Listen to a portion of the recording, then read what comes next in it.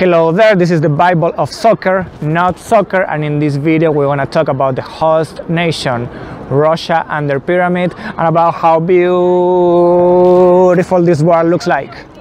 Okay, I remind you that I'm here with no guidelines, no teleprompter, and I speak like this a little bit slow because English is not my first language, English is not my second language, and I don't want to lose my train of thought. Okay, so we're here from Russia, from the Confederation Cup, and we're going to talk a little bit about the host nation. Sometimes I'm going to disappear from the camera just to make sure that we're going to focus on the board. Okay, so what is the first problem that we can see in this team? What is the first problem? The first problem is here. Okay, it's very hard to play with a defense of 3. It's really hard, and if you remember any defenders from Russia who is a real star, please pause this video right now and give me the names on the comments.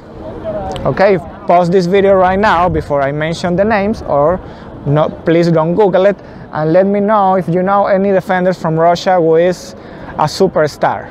Okay, it is not. So it's really hard for them with 3 players to cover all this defensive area. It's really hard unless you have at least 2 superstars in the defense. You're never gonna do this. This is a big mistake. Okay, I know that these 2 are gonna support the defense and they're gonna do a line of 5, but the problem is that these 2 are not really in the formation to be in the line of 5, and the second thing is that these 2 players are not really, they don't have really defensive attributes. They're more there for attacking, okay, and to exit from behind. Okay, so let's talk about the other problem, because this team have a lot of problems. Do you remember last World Cup in Brazil? Yes, this player is in our mind more because of his mistakes than his success. I don't know what his player has. I don't know if the manager, or I don't know what's going on with this player, but he always is a starter. Okay, this is Akinfeev. This is a goalkeeper for Russia team. Okay, he's the one who lose the ball in the last World Cup, and he keeps playing, he keeps playing. I think the only reason why he keeps playing is because he has a very good kick, okay, on target, where he always gonna go with a very, very long pass on target to one of their teammates. Okay, and he trusts very much in his reflex. He always stays there. Okay, but the other problem that this team has is the bad communication with the defenders.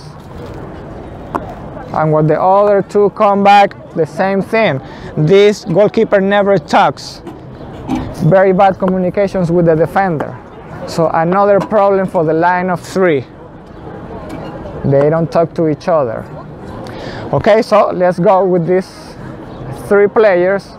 Okay, sometimes they change, but basically they play with Viktor Vasin, Kutepov, and Kudryashov. The only attribute that they have to be in the team is their aerial game. They're very good hitting the ball with their heads. Okay, basically that's the best thing that they can do. Okay, but they have other attributes, of course, like any defender, but this is the only thing where they are the best. Okay, then we have here Yerokin. He also has very good aerial game.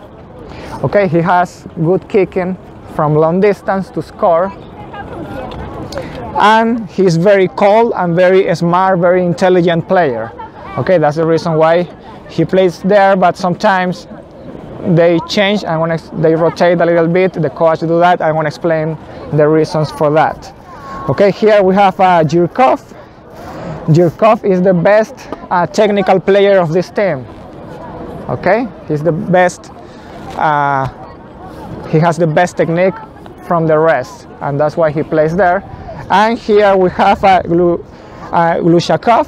Glushakov is the best player of this team. He has dribbling.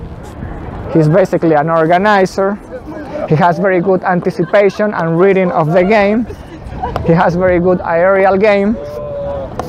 Okay, and he has very good definition to score. This player, he can, the coach usually use it there, but he can also place there. He can place here, and even he has playing here, depending of what the coach wants to do that day. Okay, but basically they do that because this is considered the best player from the Russia team. Then we have Golovin. Golovin have very good control of the ball. Basically that's why he play. But for this coach, the aerial game is very important. But this player has not so good aerial game. But anyways, his control of the ball and his passes are good enough for the coach to be on the team. Then we have Samedov. Samedov has very good free kick. Okay, very good free kick. Very good cross passes. Okay. And he's not really a defensive player, and neither this one, Shirkov, as I mentioned. Then we have here Polov. Polov has very good dribbling, especially to change direction to the center, and he's basically a number 9. Okay, he can place here, is his main position, but he also can place either here or here. The problem with this player, he's still having a score for the national team. Okay, he's been playing several matches already, and he still hasn't scored his first goal. And then we have here Smolov. Smolov basically has very good sense of anticipation. He's always gonna look with the ball, and he's very good at scoring as first touch. Okay, so that's basically all the players. Then the system that they use basically for defending are like a pyramid. That's why I'm calling this video like that, where they do a 5-3-2 or 5-3-1-1. Okay, but how this team usually lose, how you can score against this team? The problem with this team is that when they get a surprise attack, these 3 players have to cover all this area.